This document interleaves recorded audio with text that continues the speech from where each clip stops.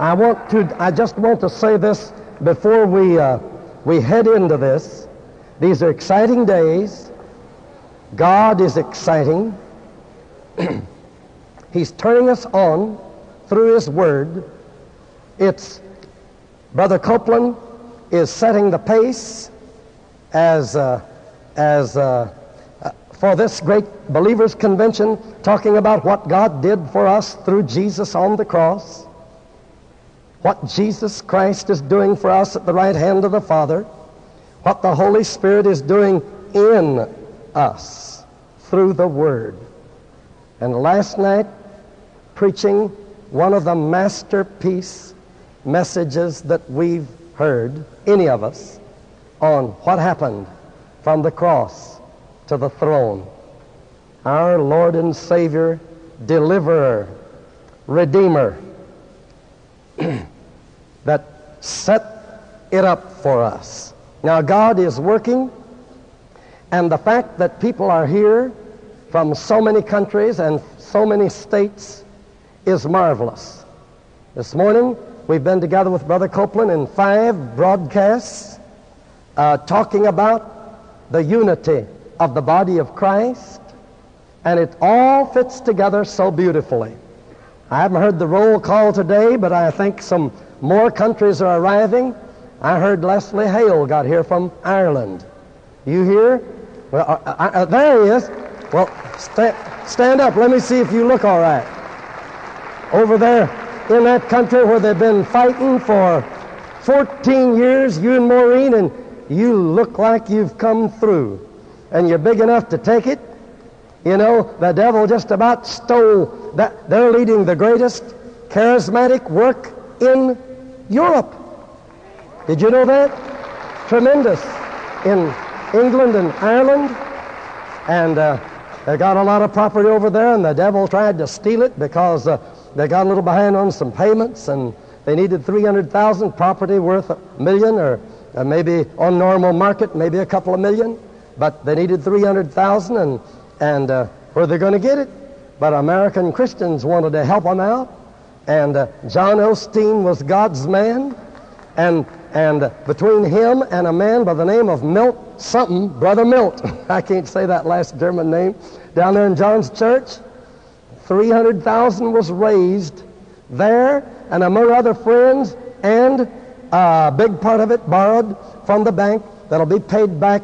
But they've flown over there, and the property in North Ireland, bless God, is firmly in the hands of believers. And don't you forget it. And I just urge you preachers to get acquainted with Leslie Hale. Try to get him at your meetings or whatever important event you have. Get him in it and turn him on, and then go over to Ireland and do like I did. Daisy and I are going, hey, why don't you come and go with us? The 18th, 19th, and 20th, we'll be in Ireland making the devil mad. Right there, blessing property that the devil wanted to steal and didn't get to because TL and Daisy cared, and John and Dodie cared, and Milt and his wife cared, and bless God, some more people cared. Isn't that the body of Christ working together? We're talking about nations. Brother Copeland, I've been touched. He's burdened for cities. He talks cities. He talks nations. He talks the world. God's men have to be world men, nation men, city men. He's talking about Atlanta becoming the city of love, no longer the lawless city. And he says we're going to come into Atlanta one of these days. There's going to be big sign that says, "Welcome to Atlanta, the city of love." You believe that'll happen? You can bet your life on it.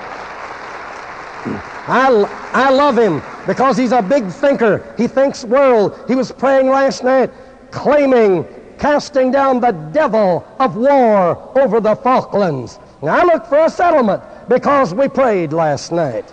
He talked about going to Israel on the front lines, commanded the devil of hate to stop, and they got a ceasefire the next day. Just happenstance? I don't know. I don't think so. I think Jesus' name had something to do with it. And I was in Europe. Now, I believe in taking nations. That's why for some years Daisy and I have been determined the French nation of the world that's known for her cultural glory throughout the ages, and they're a bunch of snobs and proud of that. I say once again, the cloud of God's glory is going to come over French, but it won't be a cultural glory. It's going to be a glory in soul winning and in lifting up the name of Jesus. We got so mad about that deal that we just learned the language of French. Et maintenant nous prêchons en français afin de pouvoir évangéliser le monde francophone. Combien ici croient que nous devons les donner l'occasion de recevoir Jésus-Christ? Dites Amen. Merci Jésus, il y a quelques-uns qui me comprennent, gloire à Dieu. Amen. And we need to do that. You know what I said. Hallelujah. And I just got so turned on him believing that, and I thought, boy, he's right on. My spirit witnesses with his spirit. He's praying for the Falklands and Argentina and Great Britain. And I like what he said, that the devil's trying to build hatred because God has got revival, spiritual awakenings pegged for those nations. May God out of this save England and save Argentina. Ain't that fun to get to be in on big things? That's why when I was over in Europe, God spoke to me. I've never done anything like this in my life. Hey, this ain't the sermon. This is good stuff, but the sermon's going to be better. I never done nothing like this in my life. But you know what? God spoke to me. I didn't even know Leslie was in trouble up there in Ireland. God said to me, hey, son, you believe God leads his people? You know, men of God are something. We can change countries. The Lord said, don't you fly right back to America. You go to Ireland.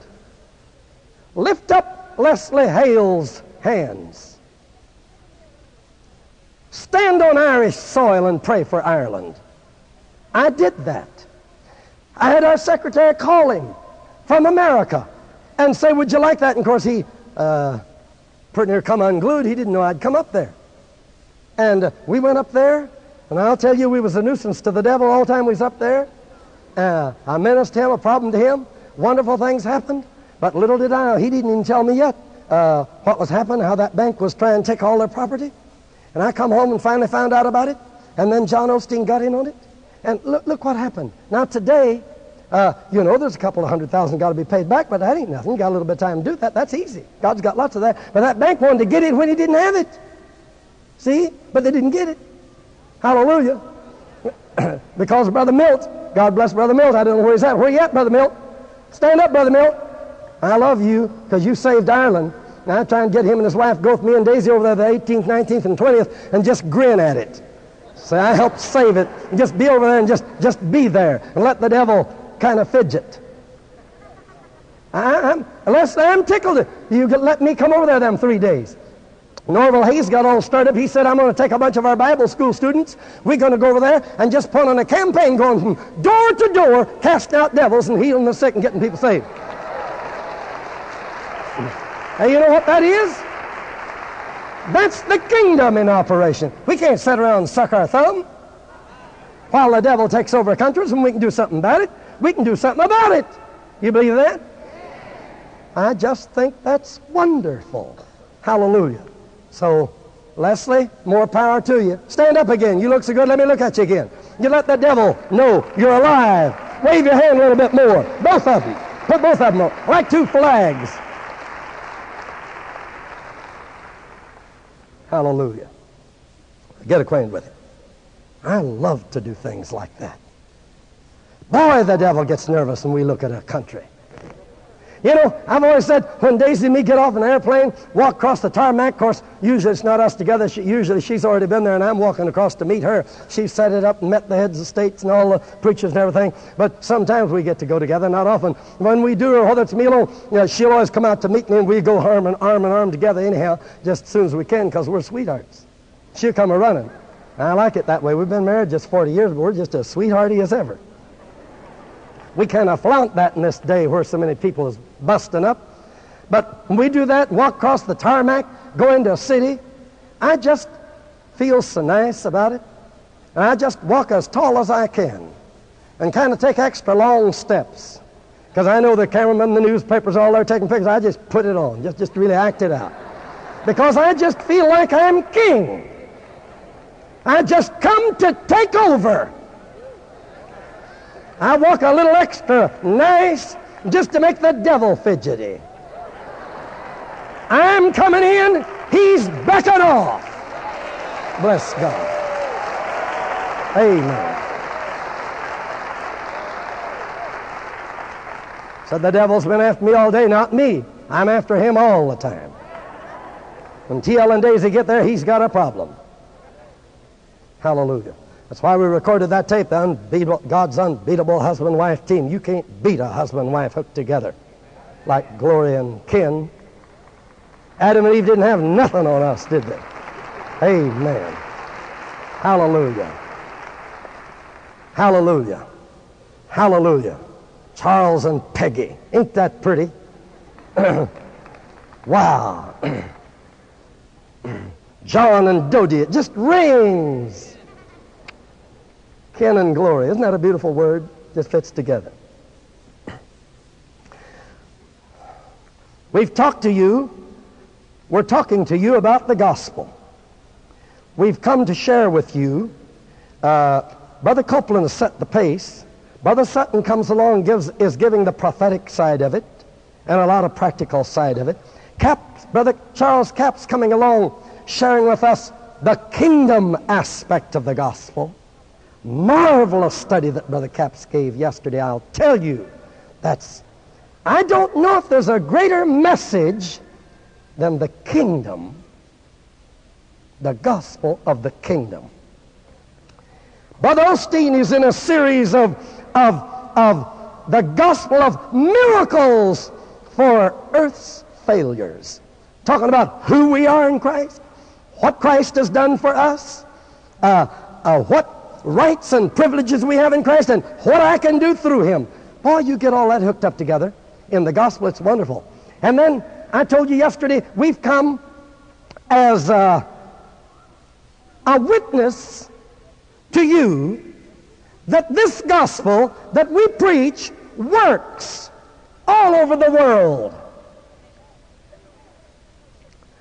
Daisy and I have been privileged to proclaim the gospel in the open air, in fields and parks and stadiums, to almost never less than 20,000, 15, 20,000, to 50,000, 100,000, 150,000, 200,000, up to 250,000 people. For in almost 70 countries, during over 34 years, now that's a lot of years and a lot of countries, doing this before multitudes of people of practically all of the major religions of the world. And to this day, we have not yet seen anything that even hinted of a failure. I say you're bragging. No. And you know, we first went to Jamaica, then went to Puerto Rico, then arrived in Cuba, and the Cuban missionaries met us and said, now, Brother and Sister Osborn, you must be humble. They heard about these great victories and triumphs in Jamaica and Puerto Rico, and they said, you can't expect it to always be that way. Well, I mean, we were just doing what it said, and so we couldn't brag a lot about it. We didn't want to flaunt it. We were young, but it didn't seem me like they were right. They didn't spook me. But they were working on us being humble way back then. And I guess they'd still want us to humble ourselves and flop, and I ain't willing to. I don't believe God sponsors no flops. I don't believe in flopping. I believe the gospel is designed for every people under heaven. And if we will announce it, it is the power of God.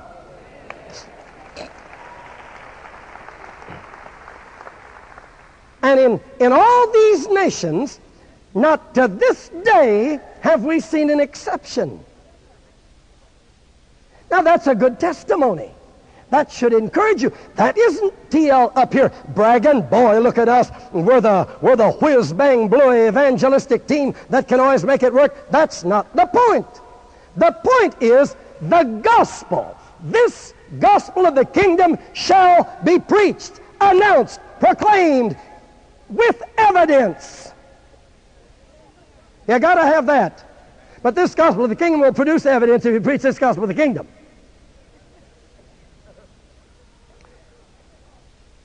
When you preach the gospel, the real gospel, you don't have to pray for miracles. Miracles take place. When you sow wheat seed, you don't have to pray for wheat. In fact, you can pray your head off and can't keep wheat from coming up if you sow wheat. You put good eggs to hatch and turn the heat on, you don't have to pray for chickens. You can pray your head off and fast 21 days, and you can't keep them chickens from coming out of them eggs if they're good eggs. And when you preach the gospel of the kingdom, miracles are the outgrowth of that, because this gospel of the kingdom is Jesus. Jesus is a miracle, Jesus. His birth was a miracle, his conception was a miracle, his coming is a miracle, his life a miracle, his ministry a miracle, death a miracle, resurrection a miracle. And Copeland preached last night, all the miracles happened between the cross and the throne, all those miracles. And Pentecost came in a miracle, and the true church of Jesus Christ is a series, an unfolding of supernatural happenings and miracles, and it'll go on like that. And I am involved in miracles. Are you? I love what Catherine Kuhlman always said, and I say it a lot, and I hear a lot of preachers say, I believe in miracles because I believe in God. You think you can hem God up in the corner and cut that miracle power off and say it's done away with? You just well preach God is dead. God ain't dead. And miracles haven't stopped. So, in announcing this gospel, I went as a foundation for my part in this great believers convention here with Brother and Sister Copeland. To 1 Corinthians 15, Paul said, I declare unto you the gospel. What is it? How that Christ died, how that he was buried, how that he rose, and how he has been seen. And he was seen of a lot of people, and I told you yesterday that I got to see him too. Paul saw him, Cephas saw him, James, the head of the church, saw him, 500 brethren at one time saw him. A lot of other people saw him. Mary saw him. 100 Buddhists down in southern Thailand saw him at one time in our meetings. I saw him. He came into my room, and I give witness to you today that the gospel works, and we are here to share this wonderful gospel with you this afternoon. And so I've been sharing with you these ideas since this is the gospel. Since Jesus died, was buried, rose, and was seen. This makes the difference. The Christian message depends on whether or not Jesus is risen from the dead. So, yesterday we asked question number 1, is Jesus Christ alive? Everybody knows he once lived. Does he live now? I say yes, and I gave my witness yesterday why I say yes. Question number 2, how can we be sure that he's alive from the dead again? Let him do again the things that he did before they killed him, and we'll know.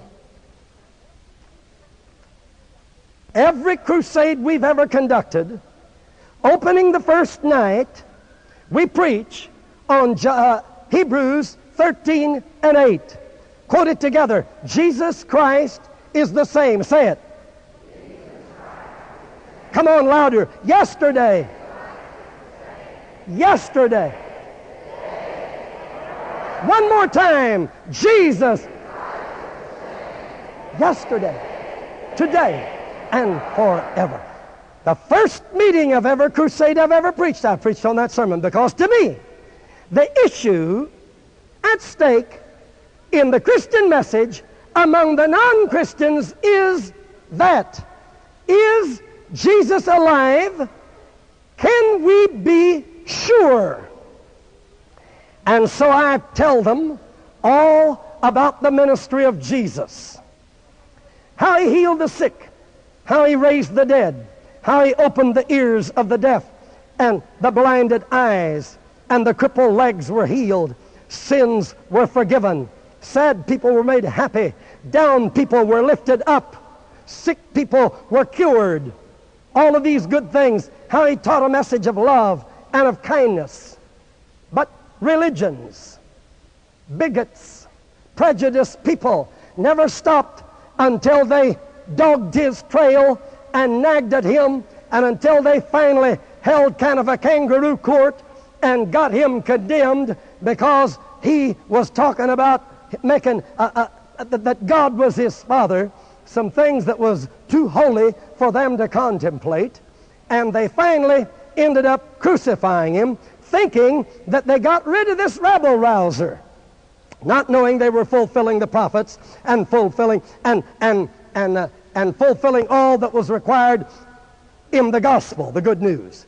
Not knowing that God created us in the beginning well and happy and sinless and perfect. Then Satan came, got us to doubt God's word. Then sin came, driven out from the presence of God. Sin and sickness followed all the generations since then. But God wasn't happy because God is love and he didn't want us to die. He said the soul that sinneth shall die. But if everybody had to die, if everybody paid for their own sin, everybody would have to die. God is not willing that any should perish. One of the scriptures, I think Brother Sutton opened his message yesterday with, God is not willing that any should perish, but that all should come to repentance. Had to figure out a way to save us from dying, because his own law said if we sinned, we'd die. We'd all sin, we'd all die. And he figured out a way. Jesus, sinless, his son, perfect, no sin, no stain, hallelujah, came as our substitute, died on the cross for us, bore our sins for us, suffered our diseases for us, took our place for us, answered for us. I ought to have been crucified, but I wasn't. He was. You should have been crucified, but you weren't. He was in your place. And the message of the gospel is that, to tell the world that since he did it for us, we don't have to. And now the good news of the gospel is to go tell that to the world. Tell everybody Jesus paid the price. He bore your sin. He bore your sickness. All you got to do is believe it, accept it, and that's the gospel. And the gospel is the power that'll convert you, make you new, heal you, make you happy, make you prosperous. It'll all happen when you accept the gospel, and the kingdom goes to work in you through Jesus. Hallelujah. So that's just a little quick wrap-up of what the gospel is in as simple terms as you can put it out. And so it's important that we know, though, that this Jesus did raise from the dead. So that's every night, the first night, that's what we talk about. And we preach all that to the people and explain it all. Now, most of them never heard anything like that in their life. It's kind of lonesome on a platform like that. You know, it's nice to come out here. Yesterday they said some nice things about me when I walked out here. And a lot of times in America we go preach and they say all these nice things, and where we've been, the people all stand up and clap and applaud, and that just blesses my ego. Everybody likes to be bragged on, you know. I love to walk out there and all the people applauding and saying, the great TL, here he is. Boy, let's listen. Going to be good. Makes you feel good.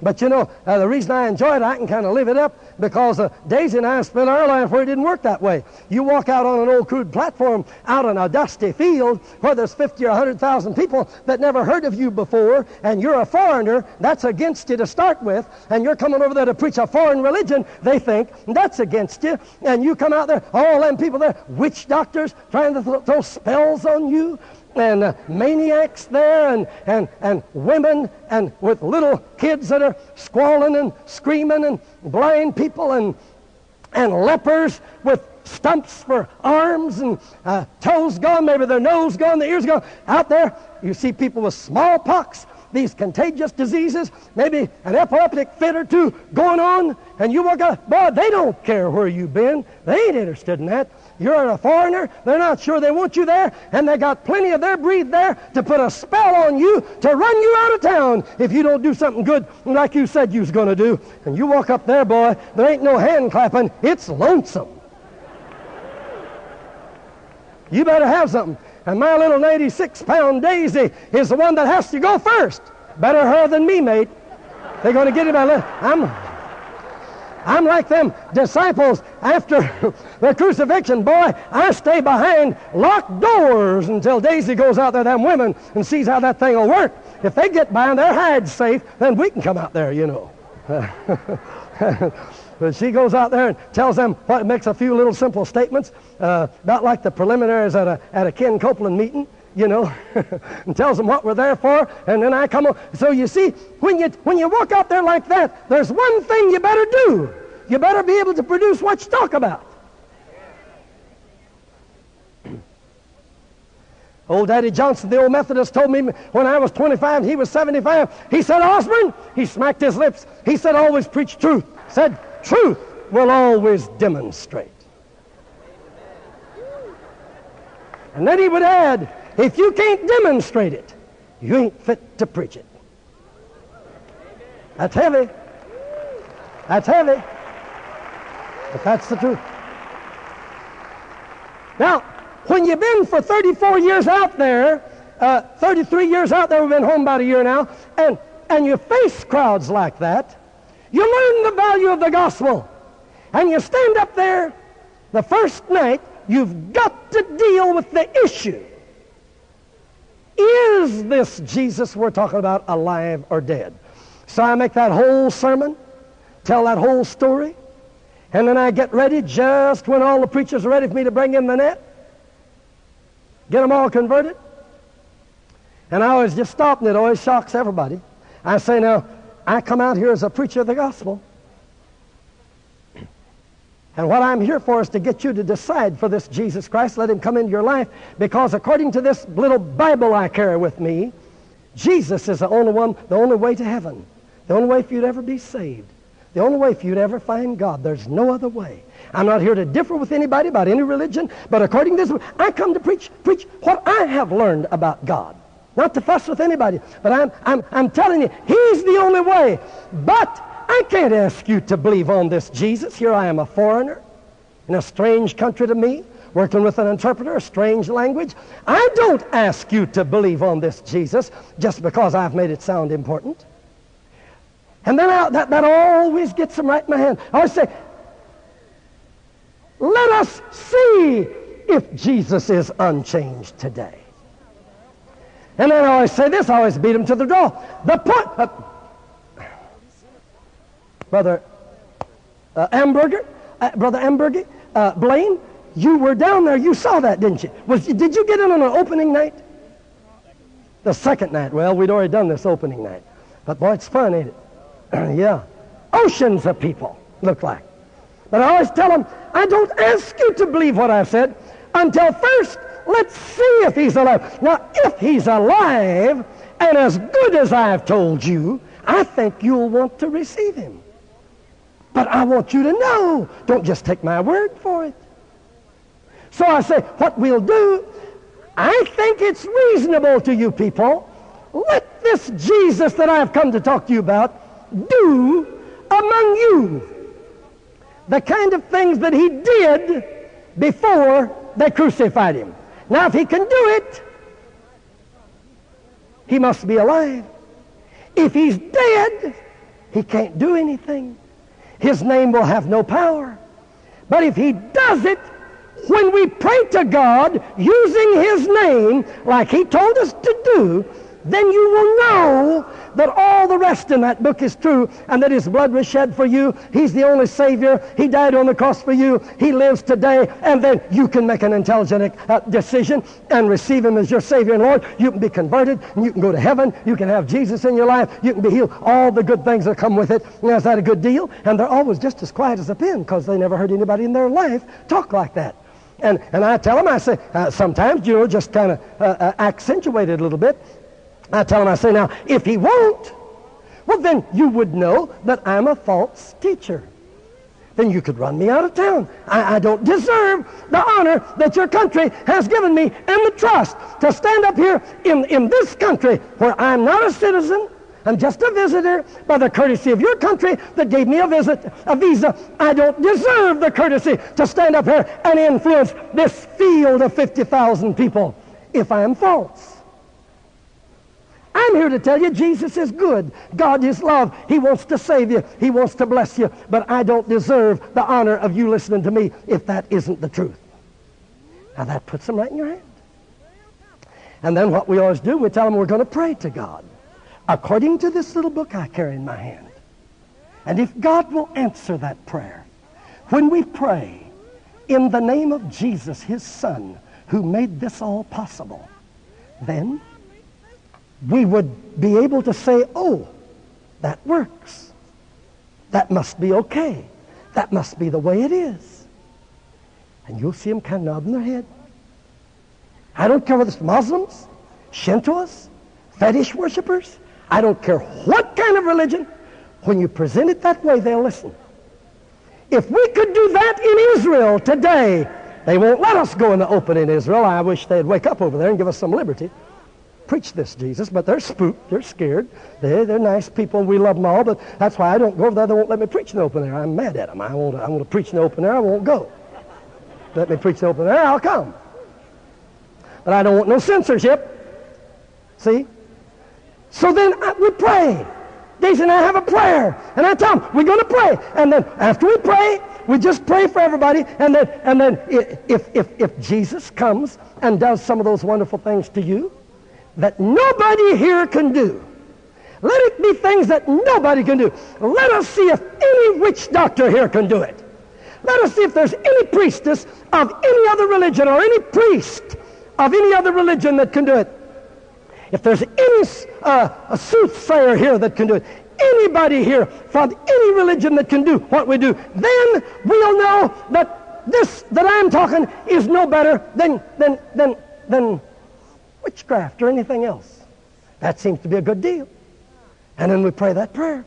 Now, I've had preachers all over the world say, Osborn, you shouldn't do that. You put God on the spot. You tempt God. And, of course, I'll always go ahead and tell them. I'll say, now, we're going to pray this prayer, and if nothing happens, then you run us out of town. Sometimes, if I feel this preacher's a little spooky, just to play with them, I've got kind of a mean streak in me. I'll say, just chase the preachers out with me. They don't want me to say that, you know. And, just run us out, tell us all, quit our churches, turn them into business houses, do something good for the country if we're a bunch of deceivers. And people say, you tempt God. You put God on the spot. No! I think God's sitting up there clapping his hands saying, whoopee, somebody at last is telling it like it is. Amen. Amen. I believe that. What are we trying to prove? That Jesus is the Son of God, risen from the dead according to the Scriptures, and that he loves you and wants to give you life abundant. You think God's not interested in that? That's what God's interested in. We can get ever so theological and ever so technical about our doctrine, but when you boil it down, what we're talking about is the gospel for the common people, so that the people don't have to hurt anymore. So they don't have to suffer anymore. So they don't have to have a guilty conscience anymore. So they don't have to go kill somebody. So they don't have to avenge themselves. So they can be at peace. That's what the gospel's for, to reach the people that are hurting. The world out there is hurting. They're hurting all over the world with the same hurts, the same fears, the same diseases. God's interested in them. And we always pray that prayer. Then when we finish praying that prayer, just a simple prayer, because I think that prayer must have God's attention. If there's any prayers at a better time, that must be the best time, the best circumstances. God must really perk up and listen close to that one. You know, I'm sure that's not true. He listens to all of them. We pray in Jesus' name, no difference. But I say if there's any special time, that would be it, when you're praying to him to show that Jesus is alive before a multitude of people that sincerely don't know if he's anything more than just a religion. And so that's what we do and pray. And after through, then we just say now, you that had something happen like that, that's absolutely supernatural. No witch doctor in the country can do it. I want you to tell us. And it never fails. Never fails. They're there. It always happens. Always comes to pass. Because God is more interested in that than almost anything else in this world. that a field of people all at once know that Jesus is the Son of God risen from the dead. And when they come up there, and always in a few minutes the platform will get packed. They'll just pack it with people coming up there. Pagan people never heard the gospel get healed. They come running up there, blind people, all sorts of things. They run up there, and as they stand there, then I'll have a few of them. Daisy will find a few special ones and bring them there and show the people what God done and get their names, let the people hear that. Now, do you know what that does to a crowd of people? And they hear that. And then I always turn, every one of them, I say, now, is it true? Is it true? Then about 3 or 4 of them, real good ones, then I'll turn to them and say, now, you've heard enough. You've heard enough. Now, I want to ask you a question. Is Jesus Christ the Son of the living God? Is he risen from the dead, or is he still dead? How did he do these things? How can we explain it? Since it's so, how many here want now to say, Brother Osborn, I want to receive the Jesus you've come to my country to preach about. I want to receive him. I want to become his follower, his disciple, and start believing the Bible and read it. I will become a Christian in my country. I want this life from God through Jesus. How many will do it? And I've never yet seen a field of people, no matter how big, no matter what country, no matter what religion, I've never seen yet anybody that didn't raise their hand. 100,000, 50,000. Now, there may have been some there that didn't. When there's a field like that, you can't see everybody, but it always looks like everybody says, I want it. Now, what does that tell us? It tells us. My third question was going to be, what does it mean if Jesus is risen from the dead and we can prove it? Okay. It means when Jesus raised Lazarus from the dead, the priests got together and said, hey, we got to kill him. What they do that for when he'd done such a good thing?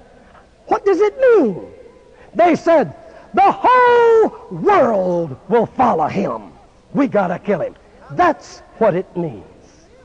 What does it mean? It means the world will follow Jesus. It means millions will turn to Jesus if they can see the evidence that he is alive today. That's our mission, to be proof producers of the resurrection. I say that in America. I've said that a little strong today. I'm sorry if I've offended you. I don't mean to offend you, but I've dealt with these masses and to me, that's the issue. Is this a dead religion?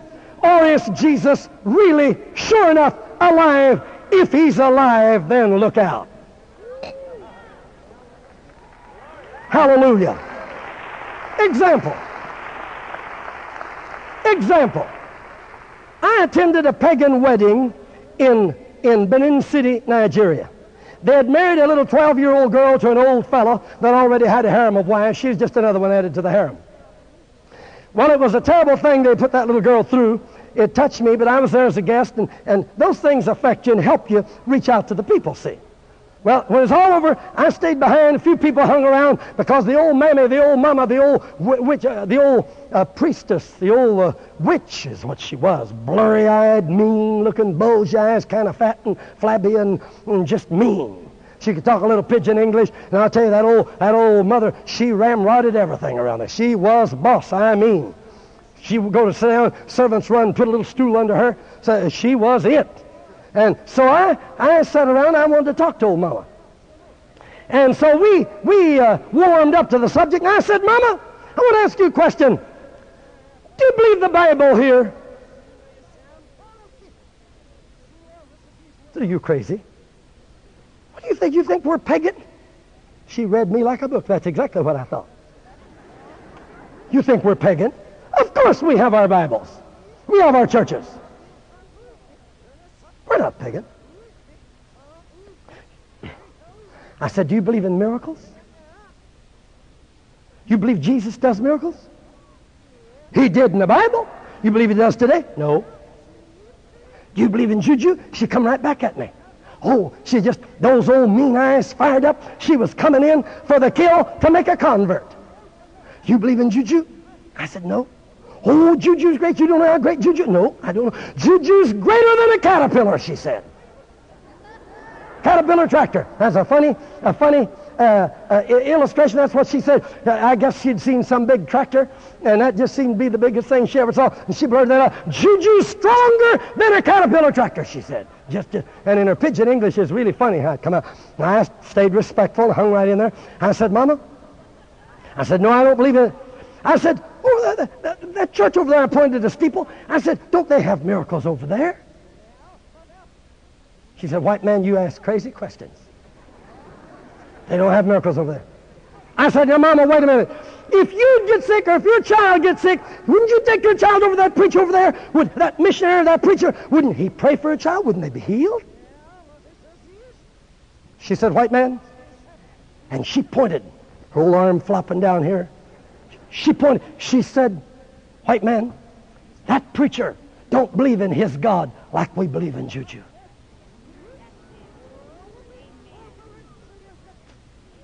I said, Mama, one of these days, you're going to see lights turned on over there in that big field, that big park. You're going to see a platform being erected, big horns, speaker horns. You're going to see a white preacher over there, and that's going to be me. And I said, when that happens, I'm going to have my Bible, and I'm going to be preaching about Jesus. And I'm going to be telling the people about Jesus, because I said, Mama, he does the same things today as he did in Bible days. And I said, when I come, I want you to go find all the blind people, all the deaf people, all the maniacs, all the lepers, all the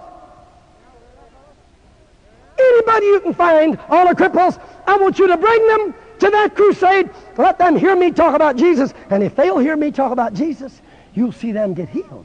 Jesus will come and heal them. It'll be wonderful, Mama.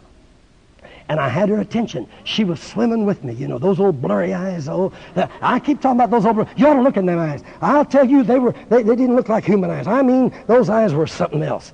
And that old woman, and she was right with me, carried away with that. And I said, Mama, when that happens, what do you think people do? And she's leaned over on that stool with her legs out here and her belly hanging in between. I mean, just head on with me. And I was giving her just like that. We just squatted down that African style going after it. And she said, white man, if you do that, we will burn all of our juju gods and we will follow your Jesus. That's what she said. Hallelujah. What does it mean if Jesus is risen from the dead and the world really finds out about it? That's what it means. There's no hard cases. Muslims hard to win? Never! Not when they find out Jesus is alive. Fourth question. How does it affect me if Jesus is risen from the dead? I'll tell you how it affects you. John 14:19, because he lives, I live also. With the same kind of life. Now that's very simple. That's what Charles Capp's talking about. That's what Kenneth Copeland's talking about. We have him in us. Christianity, the only form of worship. It's not a religion. The only form of worship in which the object worshiped dwells in the heart of the worshiper. Hallelujah. Jesus, whom we love, sets up headquarters in our bosom. Hallelujah, in our spirit. A Muslim never claimed that Muhammad lived in him. No Hindu ever claimed that the deity he worships lives in him. It'd be sacrilegious. Perish the thought. Yet we Christians strut. The Jesus we worship makes our house his headquarters. That's Christianity. Hallelujah. How does it affect me if he's risen from the dead? Is he alive? Yes. How can we be sure? Let him do what he did before they killed him. What does it mean? The whole world will follow him. How does it affect me? I live and become just like him. So, the ultimate question of this study today is, are you alive? He is. Are you? Have you found him? Most human beings are already dead. In one way or another, they have lost their dreams, their ambition, their desire for a better life. They have surrendered their fate for self-esteem. They have compromised their potential. They have settled for mediocrity. They have settled for despair. They have settled for nights of terror and tears. They are dead while they live. They are boxed in their negative world. They have chosen to give up. They have chosen to die when they could choose life.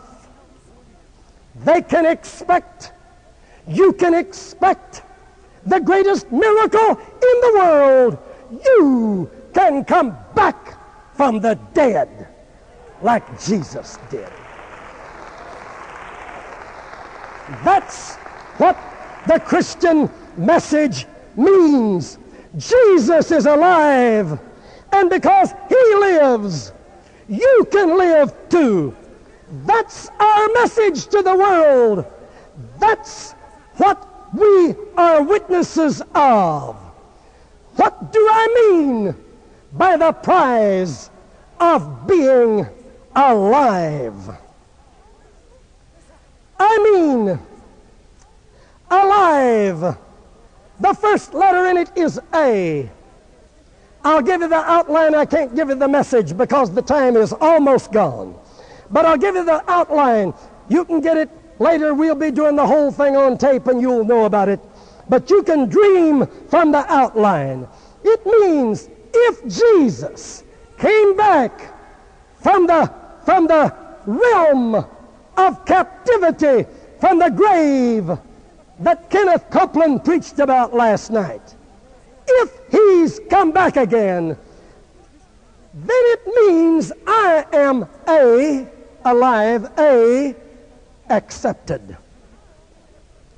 I am accepted. Hear me, if you are here, if you have been a sinner, if you have not believed on Jesus, it means when Jesus came back, you are accepted.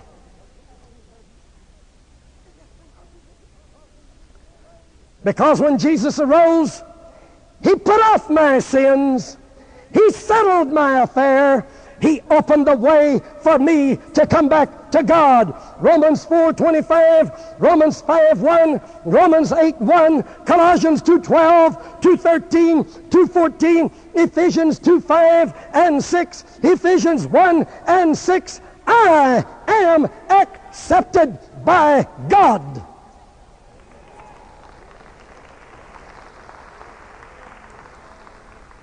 You didn't bat an eye on that. You're not an outcast anymore. You're not a sinner anymore when you hear that. You're not lost anymore when you hear that. You're not a nobody anymore when you hear that. You're accepted. You are accepted. Right now, your sins, which were many, are forgiven. They were forgiven when Jesus rose from the dead. I'm telling you about it. Believe it and receive eternal life in you. I am accepted. Wonderful acceptance. When I think of being accepted by God, I can be accepted by people. I won't run around with a chip on my shoulder anymore. This is a big sermon that I couldn't even dare get close to. But I'll be accepted of myself and quit hating myself. People, nobody somebody hates someone else, that's always a smoke screen. When you act as though you hate someone else, it's because it's you that you really hate.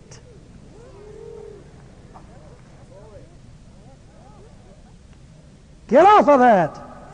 Discover what Jesus did from you between the cross and the throne. And that when he come alive, you came alive with him. And you are accepted. People who are mean and rebellious and tearing up other people's property and derogatory and condemning people and blurting out pieces of their mind, ugliness, hatred, bigotry, prejudice, all is a cover-up for the ugly self that you see. I don't see it, God don't see it, you see it in you. You have an ugly picture of yourself, and you are trying to take it out on other people. Fall in love with yourself,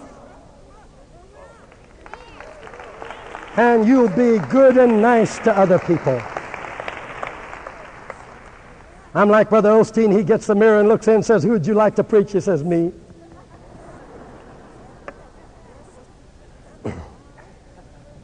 I tell you, you're accepted. I don't care how many bad things you've done. God accepts you, not because you're acceptable, but because Jesus is acceptable. Jesus was accepted. His covenant was accepted. His blood was accepted. And when you identify with Jesus, I love what Brother Copeland said, then God's got to accept you because he already agreed on the deal. I'm just riding on Jesus. Hallelujah. I'm with him. I haven't got nothing of my own, but everything he's got's mine, and that's enough. I love to tell people when I make altar calls, two words I love to use, and I just usually use them and use them and use them and use them over and over. I love to tell people after they've accepted Christ, then I say trust.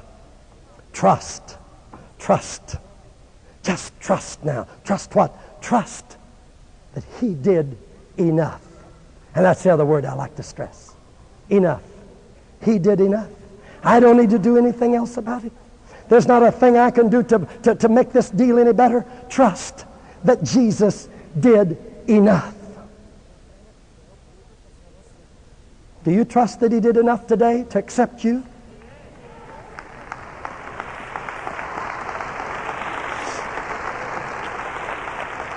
A, I am accepted, alive. What does it mean to be alive? L, I am loved.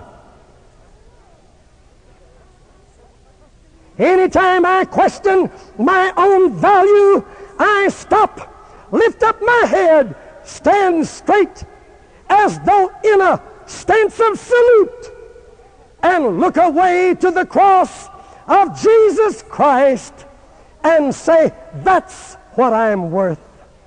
Let me never put down what God paid so much to pick up. Let me never condemn what God paid so much to redeem. Let me agree with God. If he thinks I'm worth that much, I do too. I'm okay by his grace. I'll never grovel again. Not in my own privacy, nor on stage. I am hooked up with God. The proof, yonder on that hill, Jesus did it all for me. He did enough. I trust that. That's enough. All I'll do is just identify. Copeland preached it last night from A to Z. God in heaven has is my record. My record shows I was crucified, I died, I was buried, I rose, and I'm okay. I'm in Jesus. I'm with Him, seated with Him in the throne room. Hallelujah, because of what's been done. I am accepted. L, I am loved. I, alive. A, L, I am inspired. Wow! Romans 8:11, Ephesians 1:16-23. I am inspired. Like the disciples at the cross, they were gloomy, but resurrection morning they took off running, Peter and John. Let's see this thing. Like the woman at the well, convinced Jesus is the Christ, she forgot her water pots, went off to get the town. Me too. Daisy and me been running our legs off all over the world 33, 34 years. We're inspired. Said we never saw you discouraged. We never see you what you don't turn us on. Why not? We're inspired. Why? We know that what Copeland preached last night's the truth. Jesus settled it all. And when He came forth, look out, devil. Look out. Well, back off, everybody. We're coming through. We're the King's elite. I'm inspired. A, L, I, inspired. V, I am valued. A price was paid for me. E, to wrap it up. You got to hold your chair. Wow. I am engaged. Don't get in my way. I'm busy. Because I've got good news and a lot of people to tell it to. I'm busy. I'm engaged. I'm alive. My friends, you who are praying for God to give you a ministry, discover Jesus is alive. And you'll get so turned on that the world, your neighborhood, will beat a new path to your front door to talk to somebody that makes them feel good.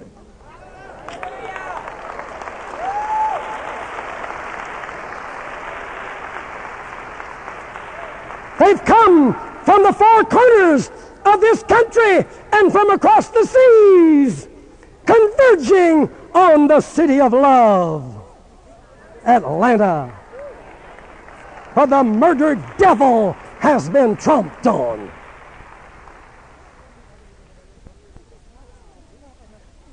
It shows how far people will travel, how much they'll pay to go find somebody that will lift them and make them feel good about their identity with God. Nobody will do this and run off to a bunch of denominational 16th century theologians that's going to pound you over the head and paint God with a white beard and a big piece of a big blackboard and a mean hunk of chalk and a club in his hand. And if he ain't rapping you on the head for one thing, he's marking it down, going to get you for it later. Nobody will go listen to that. Let me have any crowd of 50 or 75 or 100,000 people that come everywhere we go. Let me take any crowd like that and let me preach 4 nights in a row like a lot of preachers preach to people over here. I won't have any more on the 5th night than some of the preachers have. People don't want to be finger poked at. That's always a cover-up. The preacher's got a problem. We got good news. We lifting people. God ain't mad at nobody. God loves you. He has good news and sent us to tell you about it. And I want you to know you are engaged. You can do things. You can do things. Do you believe that?